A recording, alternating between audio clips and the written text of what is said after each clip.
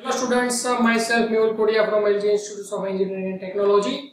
So in last session we solved one numerical based on Bezier curves. So in today's session we have to discuss one topic, that is types of surfaces. So this is the last topic of this chapter. Clear? Types of surfaces. Now there is two types of surfaces, like two types of curves. We have two types of curves like analytical curve and synthetic curve.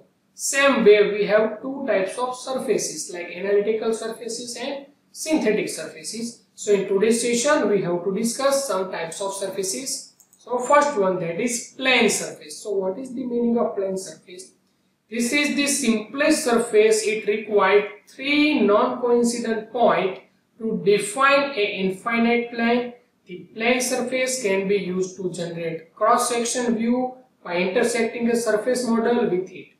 Generate cross-section for mass property, calculation of other similar application where plane is need, figure show plane surface. Means in plane surface we just required three non-coincident point, means three different point, and fourth point automatically detected according to that third point. Okay, and one surface is generated, that is plane surface. Okay, second is ruled surfaces. Ruled surfaces also considered as a lofted surfaces. Means if we have two curves, like first curve is in above direction, second curve in the bottom direction, and we have to join these two curves and one surface is generated, that is lofted surface. This is linear surface. It interpolates linearly between two boundary curves. Means we have two boundary curves, one boundary curve for the upward direction, second boundary curve downward direction, and we have to join these two boundary curves. Clear? That define these surfaces. Rail can be wireframe entity. This entity is ideal to represent surface that do not have any twist or kinks. Figure gives some example. This is the good example of the lofted surface. There is two curves, and in that two curves we have to join with straight line with wireframe. Okay, so this is the ruled surfaces or lofted surfaces. Next one, surface of revolution. We already discussed this thing. What is the surface of revolution? Means if we have one cross section view, if we rotate that cross section view about some particular axis, if we have one axis of reference, if we have one cross section view, if we rotate that cross section view in 360 and one surface is generated, clear? That is the meaning of surface of revolution. This is the axis symmetric surface that can model axis symmetric object. Axis symmetric object means from center line both this side the shape of object is same. It is generated by rotating a planar wireframe entity in space about the axis of symmetry a certain angle. So this is the surface of revolution. Okay, here one good example of surface of revolution. One planar curve, one reference axis, we have to rotate this planar curve 360 degree about that vertical axis and one object is generated. That is the surface of revolution. Okay. Next, tabulated cylinder. Tabulated cylinder or tabulated surface is clear. So what is the meaning of that? So if we have one cross section, if we extrude this cross section or if we stretch this cross section and one surface is generated, suppose we have one curve like this, and if we expand this curve and one surface is generated, so this type of surfaces is known as tabulated cylinder or tabulated surfaces. This is a surface generated by translating a planar curve a certain distance. Means suppose we have one curve like this. If we expand this curve, clear? Expand this curve and one surface is generated. Clear? So that is the tabulated surfaces as shown in below figure. In below figure there is three examples there. First in example one circle is there. Means if you extrude this circle, then one surface is generated. In second, one shape, one planar curve is there, like a arc. If you stretch this arc with some distance, at that time one surface is generated. In third example, one complicated shape is there. If we expand this complicated shape with some distance and generate one surfaces, this is the tabulated surfaces. Okay, these all are the analytical surfaces. Okay. Now Bezier surfaces. Now we have to discuss the synthetic surfaces. In synthetic surfaces means set of data points, set of boundary curves.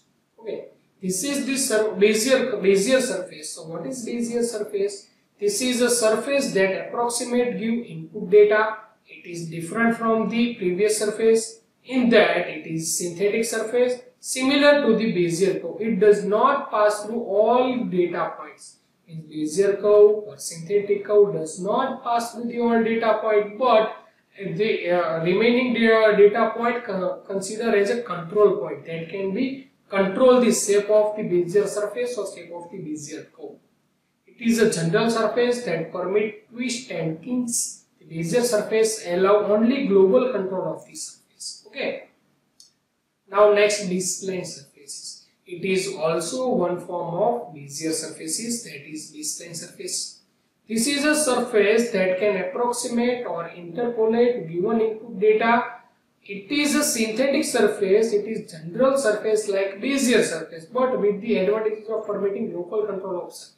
Means this is the advanced model of Bezier surface. In data points, we have some data point. You see in this figure, that is a first figure you can see some data points. In second figure, we join all data point with freehand curves. We all join and then one surface is generated. But it is in that case all data point is affected, all data point is connected with each other. Okay, and all data point consider as a one control point. If you change the position of control point at that time, the shape of this surface also will change. Clear? If you change position of any of the control point at that time, shape of this surface will change. Okay, so this is the B-spline surfaces. Next, Kunz patch. Kunz patch means what? If we have four boundary curves like different shape, we have four boundary curves. If we join these four boundary curves and generate one closed object, at that time, that type of surface is considered in a Kunz patch. The above surfaces are used with either open boundary or given data point. The Kunz patch is used to create a surface using curves that form closed boundary. Means in below figure indicate we used four boundary curves and we joined all the four boundary curves and generate one closed surfaces. So that closed surface is indicated the Kunz patch surfaces. Okay, so this is the one type of surfaces, that is Kunz patch surfaces. Next, that is fillet surface. Now what is the meaning of fillet? If we have any of the object with corner point and if we remove material from that corner point in round shape, at that time that surface considered as a fillet surface. Fillet either inside the edge surface or outside the edge surface. This is the B-spline surface that blend two surface together. Clear? And the two original surface may or may not be trimmed. So you can understand from this diagram that there is one corner point, there is two surface joint at one corner point, and in corner point if we give one or remove material in round shape, at that time that corner point converted in the round shape, means it is surface considered as a fillet surface. Okay. Next, that is offset surface, fillet and also chamfer surface. How to generate chamfer surface? If we cut straight cut, if we give straight cut from any of the corner point, at that time that surface considered as a chamfer surface. And last, offset surface. Offset surface means what? If we have one cylinder, now we have to draw another cylinder with large radius or another cylinder with lower radius. At that time offset surfaces are used. Clear? So what is offset surface? Means we have one object. If we increase the size of that subject, but we have to maintain the shape of object. Clear? Or if we reduce size of the object with maintaining its shape, at that time offset surface is used. Existing surface cannot be offset to create new one identically in shape but may have different dimension. Clear? Means if we generate offset surface, at that time the dimension is different.